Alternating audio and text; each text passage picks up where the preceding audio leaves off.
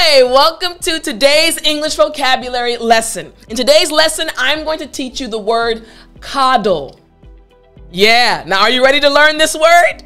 Well then, I'm teacher Tiffany. Let's jump right in. All right, so we're looking at word number 11 in the series. The word is coddle. Good. Again, after me, coddle.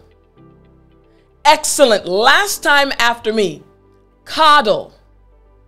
Great job. Now, this word coddle just means to protect someone or something too much. Now, protection is good, but coddling means you're protecting them too much. I was watching a television program, and in the program, there was this cute kid, but he was very little. He was a very cute kid, but he was a little guy.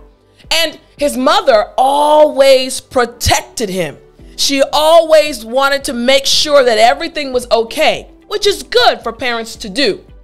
But one day she found out what was happening to her son after school.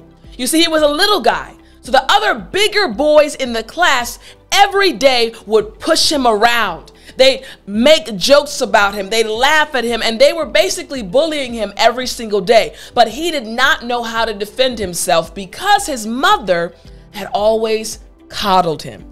She always protected him, so he didn't know how to protect himself at all. You caught it, right? You see, protection is good, but parents have to be careful not to coddle their kids too much. All right, let's check out the example sentence. Here we go. Young people tend to coddle their pets, protecting them so much, not wanting anything to happen to them. Once again, young people tend to coddle their parents. Excuse me, their pets. You got it? All right, now I want you to try to use this word at least once today. So take out your copy of Daily English Vocabulary, book number 4. If you don't have it, go to www.studywithtiffany.com and I'll talk to you next time.